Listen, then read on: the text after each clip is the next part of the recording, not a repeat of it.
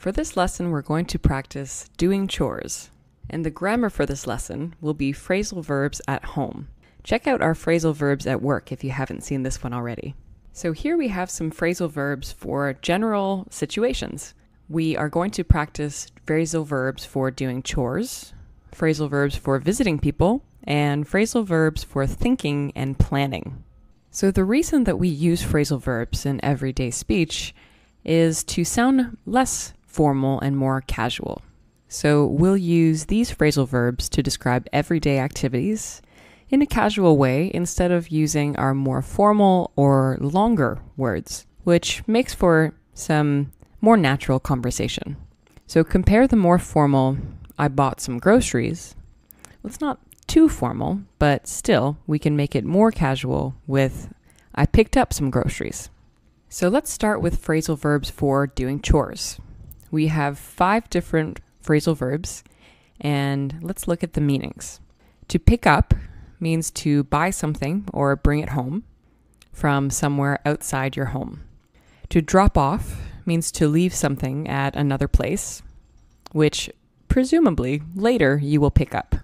To clean out is to empty the inside of something. So if there is a box, such as a fridge or a closet, you would empty the inside of it, which means you would clean it out. To take out is to remove something or to bring something outside of your home, or outside of something that contains things. To put away means to put something in its usual place, where it always is.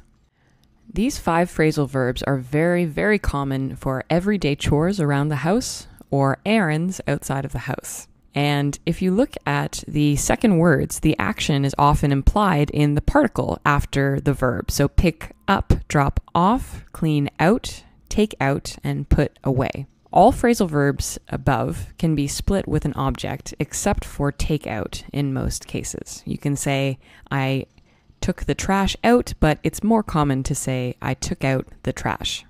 So let's look at some examples. And remember that the second word in the phrasal verb often gives you a clue as to the kind of action. I have to pick up some groceries. Think of the action of taking something in your hands and picking it up. I'm going to drop off my dry cleaning. Think of holding something and then not holding it anymore. I'm going to drop off my dry cleaning. So you no longer have it. Could you clean out the fridge? So think about the inside of the fridge. You are emptying it, so taking things out. Could you take out the recycling? And in this case, taking out would be taking outside. I did my laundry and put away my clothes. So returning to its usual place outside of your view, you are putting away your clothes. And here are some very common words that also have the same meaning as pick up to give you an idea of when to use them. I have to pick up some groceries means I have to get some groceries. I'm going to drop off my dry cleaning.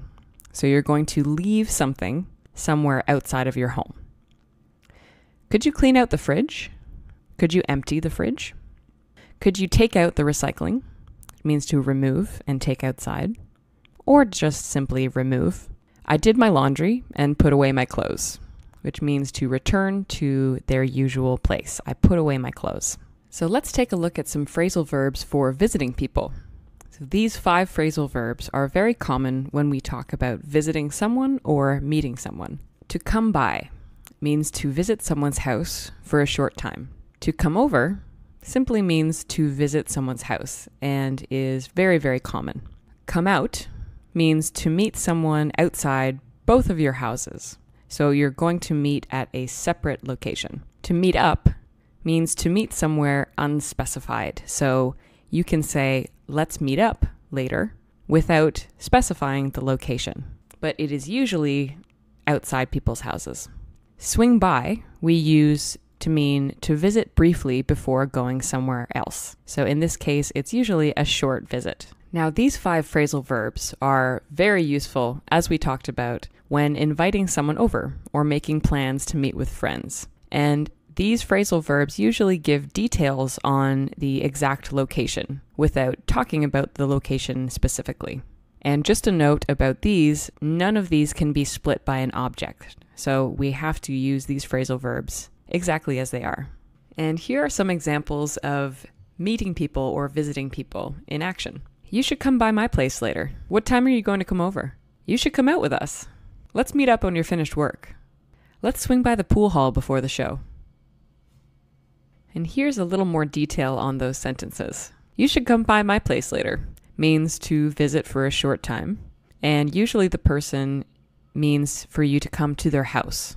What time are you going to come over? This means to visit someone at their house, and it can be any amount of time. And this is probably the most casual way of saying that. You should come out with us.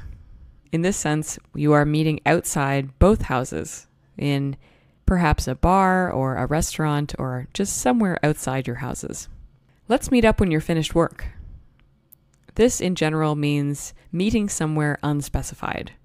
So you're not sure where you will meet up, but you will meet up. Let's swing by the pool hall before the show. So this is meaning visit briefly before going somewhere else. So your main activity is going to the show, but before the show, you'll swing by the pool hall. You'll visit briefly and play some pool before going to the show. And finally, we come to our phrasal verbs for thinking and planning. So we have 4 different phrasal verbs in this situation, and usually they have to do with finding information. So look up means to research something simple, something that you can easily find on the internet. Figure out means to think about something and make a decision, usually something that is difficult to solve.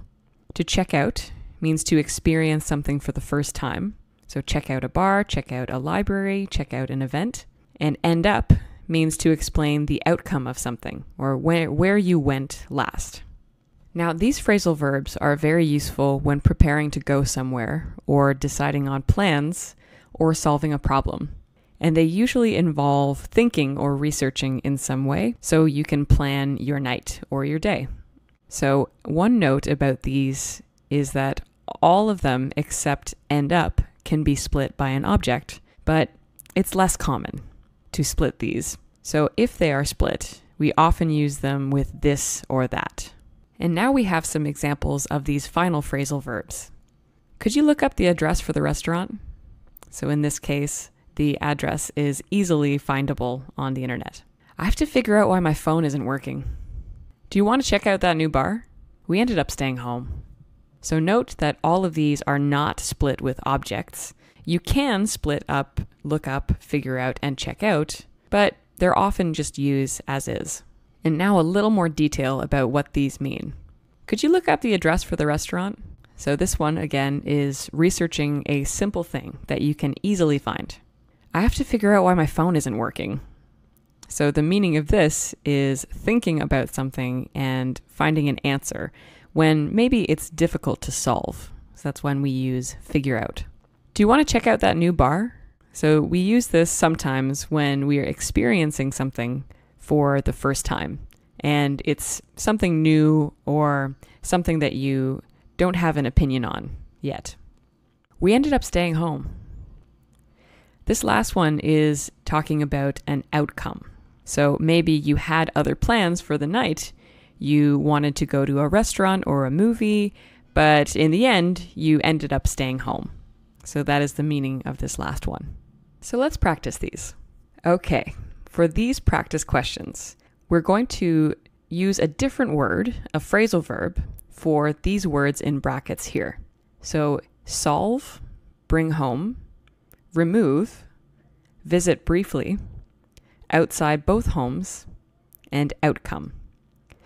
So make sure you understand which phrasal verbs to use and fill in the blanks with what you've just learned.